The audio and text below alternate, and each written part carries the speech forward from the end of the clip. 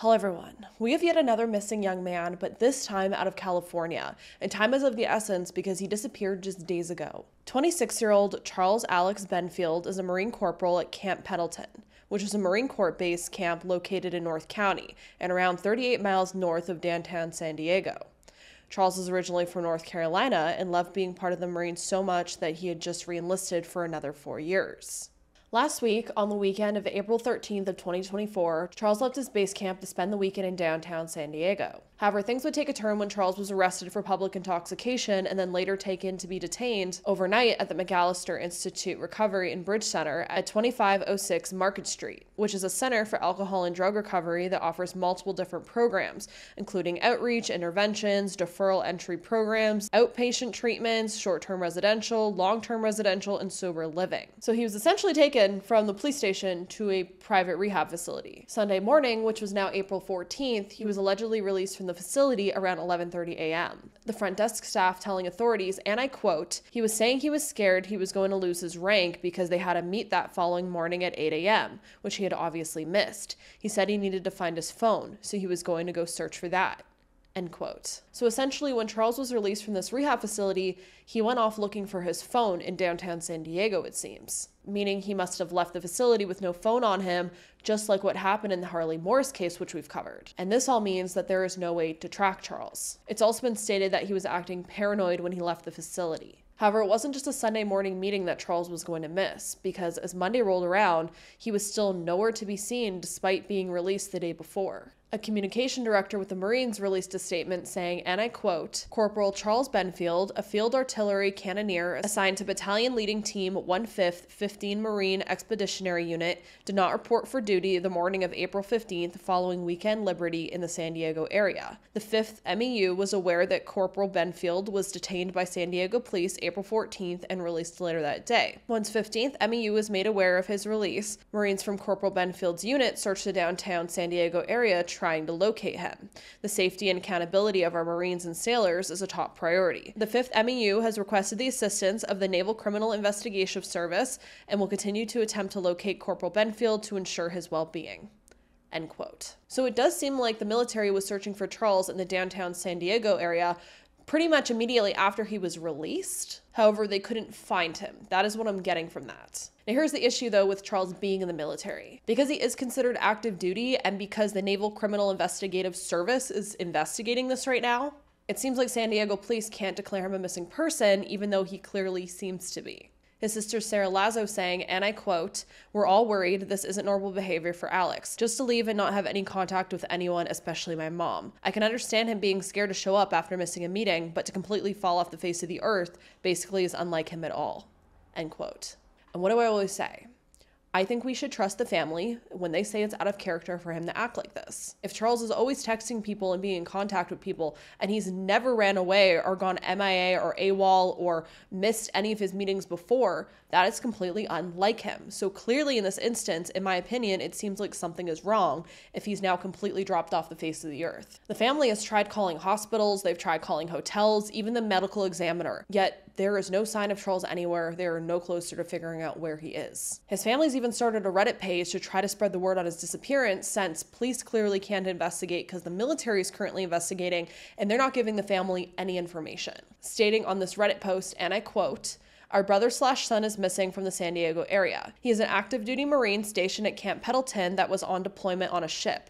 They experienced issues and had to dock in San Diego area. More info is in the ad above, which was a link to an article, which is all the information that I'm talking about right now. But back to the quote. His superiors/command aren't helping much and don't have him labeled as a missing Marine. Instead, an unauthorized absence, which he would not do. He does not drink to get drunk, especially public, as we assume he was drugged while out and about. End quote. Which, where have we heard something similar once again? The Riley Strain case. As I said, it was stated that he seemed to be paranoid when he was leaving the rehab facility. And yes, he's 26. If he wanted to go out for the weekend and let loose and get drunk, that's completely his own inhibition. There's nothing against that. However, he seemed to be so out of it, just like in the Riley Strain case where Riley got kicked out of the bar because he was so intoxicated. And now here in this case with Charles, he's getting arrested because he's so intoxicated in public. And now in the aftermath, people are questioning, what may have happened to them, because it was unlike them to act like that when they got drunk. On top of that, family has stated on the Reddit article that they've been told by other military members that it's common for them to be drugged with PCP, and that drug causes you to act the way that Charles did the day after. So it begs the question, could Charles have been drugged? Now here's where things get strange, because Charles left the facility to go look for his phone. However, according to the little bit of information that is out there, Charles's phone was said to be dead, and it last pinged at the San Diego Police Department, which means it does seem like he was taken there before he was transported to the rehab facility. So my understanding would then be, if his phone last pinged at the police department, that means his phone was on him when he was transported to the police department, and it wasn't left at a bar or something like that. Yet you would think then that authorities have his phone, but it seems like they don't. His phone wouldn't be missing then because it should be at the police station, you would think. But then if it's not at the police station, he should have brought it to the rehab facility, so shouldn't it have been at the rehab facility? But if he had it on him at the rehab facility, you think the rehab would know that, because I'm sure they do pat downs or whatever, like go through all of your belongings. But then why would he leave the rehab facility to go look for his phone if he had his phone? That's the whole confusing part of this. It's really strange, honestly. But it gets stranger, because it would turn out that Charles's bank accounts have been completely drained. There's not a dollar left in them, it seems. And from what it looks like, the money was taken out in several different large amounts. However, there's no records to show at this point in time if they were taken out from ATMs, through a bank teller, if they were taken out like online somehow, maybe like through Cash App or something like that. And I want to hope that police do know where the money came out from and where it was taken out from, if that was from different bank ATMs or something like that, like the locations of that. But at this point in time, the public doesn't know this information and the family doesn't know this information. So it's all up in the air. All anyone knows is that his bank account was completely drained. Another thing that's strange about Charles's disappearance is that he disappeared in the middle of the day if he was released from that facility around 11:30 a.m. What's also odd is that he wasn't just put into a drunk tank at a jail, but then he was transported to a rehab facility that's seemingly private and for, addicts. Some people are speculating whether that may be because it's like a third-party place that they tank from the drunk tank overflow if it's too full, or possibly that the police just transport people there when they are that intoxicated or acting erratically, possibly due to drugs, because the facility has better ways to help people that are in that state compared to just, police officers at a drunk tank. Which honestly, if that's the case, that's actually a good thing in my opinion, because we have seen so many times people die from being, overly intoxicated and overdosing in jail cells while they're in the drunk tank. So if they are now, transporting people to facilities like this where they can be better taken care of, I think that's a great thing. However, it is just strange because it feels like no one's really heard of something like this before, but it might just be a common occurrence. Let me know if you have any information on that. So let's talk about these events that we know about. We know that Charles left the facility on a mission to go look for his phone, and we know that his bank account was drained. Now, we don't know when his bank account was drained, and we don't know where, but we know it's drained. And again, he went looking for his phone, but his phone last pinged at the police station, so it's very odd. So it does beg the question, did Charles meet foul play when he went back to downtown San Diego because he was looking for his phone? He didn't know where it was. But then again, it was the middle of the afternoon. Not that crime stops because the sun's out, but usually things like that happen late at night because not a lot of people are around, shadier people are out, and there's better opportunity to commit crimes. So the assumption would be if he went to go look for his phone, you'd think he would have went to the area of the bars he was last at before he was arrested. So is there any camera footage of him going back there looking for his phone? Does anyone remember, like any bartenders or anything like that, him being there and losing his phone? Do they remember him coming back looking for it? And then it also makes me question, how erratically was he acting that he was arrested for public intoxication? What all led up to that as well? That's all information we don't have because the Marine police and the authorities involved with, the military are just so quiet and tight-lipped. It makes me question, when he was arrested, did he have his wallet on him? Could his wallet have been stolen the night before when he was so drunk, if he left it somewhere or someone took it from him?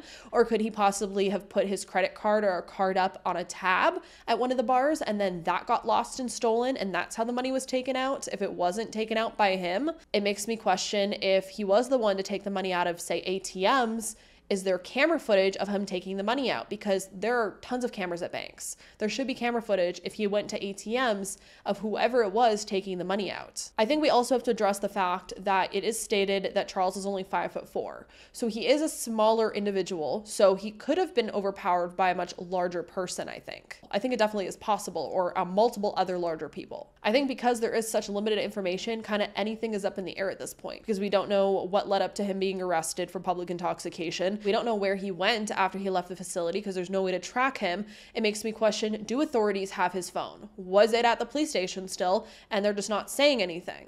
It also makes me run through the questions of why would Charles take all the money out of his account if it was him, and how much money are we talking about? Is it only a couple $100s he had, or is it thousands of dollars? And when you think about him taking his own money out and running off somewhere, because that seems to be what, the police at this point, or I guess, the military police are thinking, it makes me question why he would do something like that. Because it doesn't make sense to me that if he just missed one meeting because he was in the drunk tank, and possibly it wasn't even his fault if he was possibly drugged, as we talked about, why he would decide to escalate the situation and make it even worse by running away. Like, it's a worse situation going AWOL from the military than simply missing one meeting. Like, in my opinion, he probably would have just got a slap on the wrist compared to going AWOL and now running off somewhere if that's what he did. That just doesn't make sense to me in the grand scheme of things, But I mean, if he was to run away, Mexico's only a 35-minute drive from San Diego. So I guess it is possible in a way that he could have taken all his money out and ran to Mexico or something to, flee for whatever reason. But then again, his family said it wasn't like him at all. That wasn't something he'd do. He also, as we talked about in the beginning, just re-signed a 4-year contract with the military. It was something he loved. That it was his whole entire life being in the military. It was his passion. So why would he re-sign another 4-year contract if over just one minor inconvenience he was going to go AWOL? It just doesn't line up for me. I just don't see that tracking. Again, there's just so much information we don't have that kind of anything is on the table right now. I would really like to know if police have found his phone. If they do have his phone, that's a big piece of information. If not, it just doesn't make sense how it went missing if it was at the police station last. Did it leave the police station after that and go with him to the facility? That's a big question I have. On top of that, did he have his wallet with him when he was arrested? Police should know that information as well. That would have been something that was logged when he was charged. It also makes me wonder, do police have any information on how the money was taken out from his accounts, or any video footage of him anywhere in the city, or video footage of the money being taken out if it was taken out somewhere like an ATM? I'm also really curious if there are any witnesses from around when he was arrested. Was he with anyone? Was he just off on his own all night partying? Like, you think he'd have some friends or something with him. There's just so much that we don't know. But what I do want to know is what you all think. Please share this video out, because Charles is still missing and we have no information on where he is or what happened to him. Share his missing persons flyer out, share this video out, share anything that you can out, especially if you live in the San Diego area. Keep your eyes out, because he just went missing a few days ago as I'm filming and posting this video. Time is of the essence in the immediate days after someone goes missing. So let's take a look at Charles once again. He is 26 years old and said to be about 5'4" and around 170 pounds, with dark brown hair and brown eyes. He has a tattoo of a skull, as well as flowers with a knife through it, and another with the initials RAH. If you have any information, please contact the NCIS. I'll have their information down below. If you know something or see something, please say something. Let's bring Charles home to his family, and I will keep you all updated as more vital information comes out. As always, I hope you all stay safe out there, lock your windows and doors, and I hope to see you in the next video.